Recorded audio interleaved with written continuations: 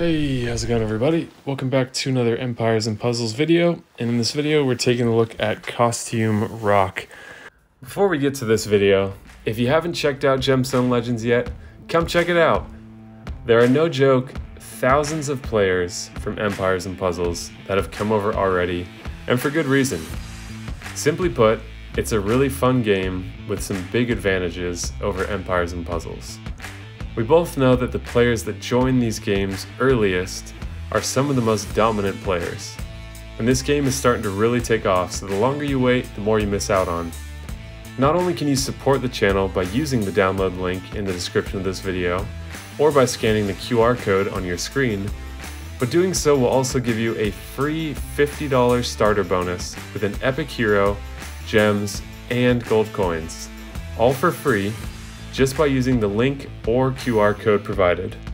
And then when you start, you'll gain access to beginner events exclusively for players who use the link or QR code provided that will give you another strong epic hero, a set of 5-star legendary equipment, and a platinum scroll for another guaranteed epic or legendary hero.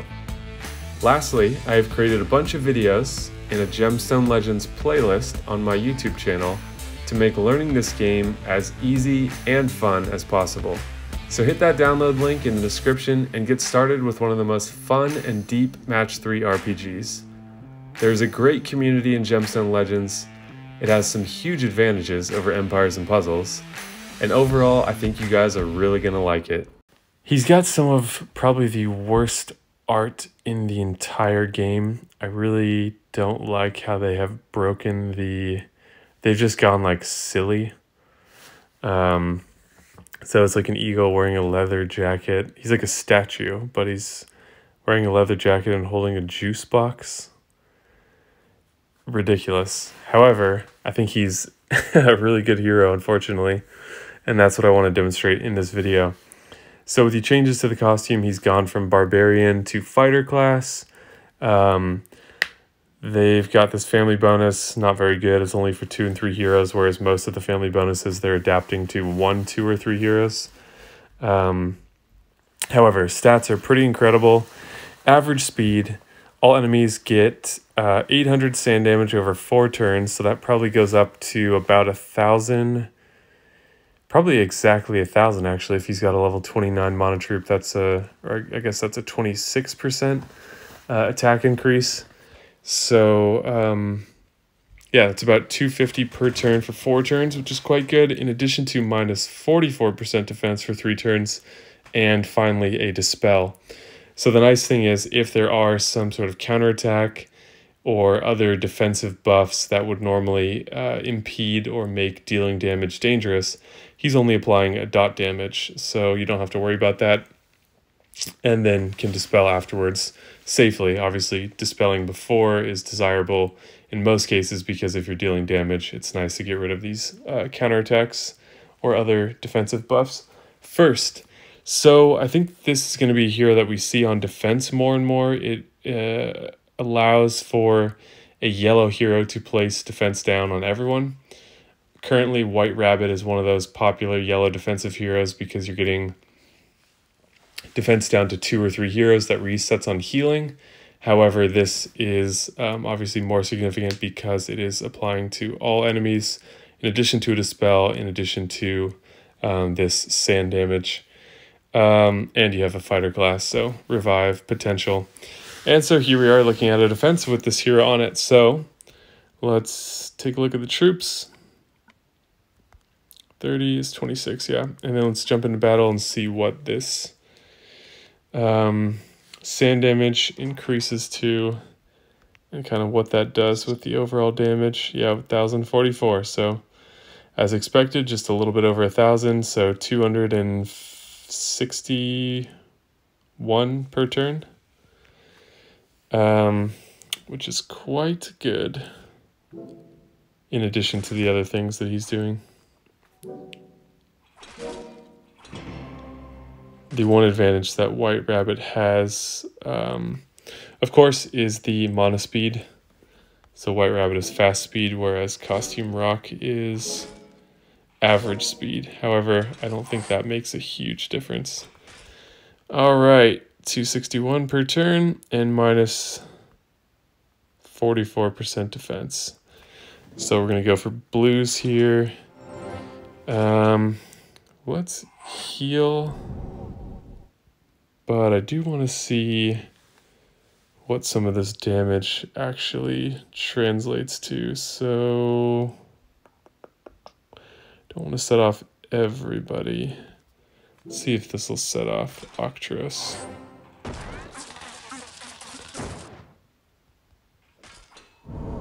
So we'll get just a little bit of protection. We'll let Octros hit with this big oh, man, it's gone. Okay. Well, never mind. However, not an insignificant amount of dot damage.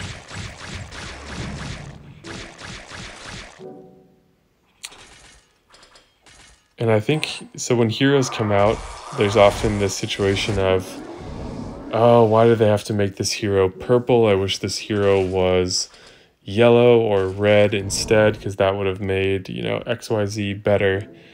And I think those are decisions that are made intentionally, where they don't want to, like if there's a hero that's going to work well on defense, they often make them, and this is not true across the board, but like Alfred, for example, is a purple hero. I think they intentionally made Gossick, the gargoyle, a purple hero as well, so that you didn't end up with this really stacked rush defense.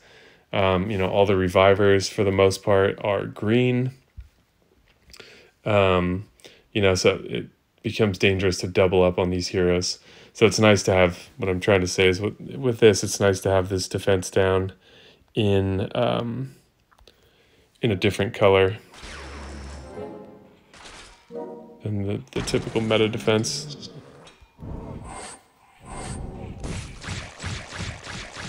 Okay, so not a ton to show there. Everyone's pretty much familiar with what minus 34% defense looks like, because we see that on many of these heroes. Minus 44, obviously better.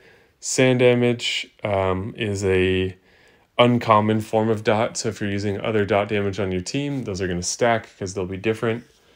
The spell is nice. You got to see the stats, and we got to see what the sand damage can get up to with a limit break. So this is a bit of a quick video, but I think it demonstrates what I wanted to demonstrate, which is some discussion around why I think this hero is particularly good, and you know, for you to be able to see some of the numbers in action. So we'll wrap up this battle here, and we'll move on our way. Rock is going to be the next, Costume Rock is going to be the next hero that I level in yellow, so I'm just waiting on one dart. I've been preparing with Barbarian emblems because I do want to prioritize this hero both for defense and also in my offensive teams, specifically on a team with Kara, Wolfgang, and Rock. Finally have the magic troops so that I can run 3 average speed heroes, all with the correct mana breakpoint. So maybe I'll do that. Maybe we'll throw that video on here right now, actually, or that test. So let's try to find a purple defense with a tank that's actually out in the front, which is what I would use that yellow team for. Everything's reverse. Wow.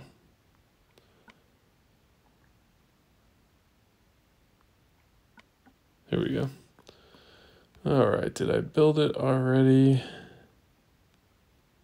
Oh, I don't have Rock maxed yet.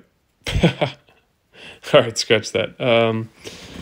So we'll wrap up the video here. Let me know if you have any thoughts that you want to share on this. I've been seeing a number of copies of him showing up in top teams, you know, with a limit break. So I think people have been waiting for that defense down hero in a different color. And while average is slower than fast, it's only maybe 1 turn slower. And so while there are disadvantages to that, some of these heroes can be underestimated for that reason. And if you have a fighter, you know, that 1 turn sometimes won't make a difference because you can revive and smack him after that. So yeah, that's my thoughts on Costume Rock. Let me know what you guys think. Please hit that like button and subscribe, and I'll see you all in the next video.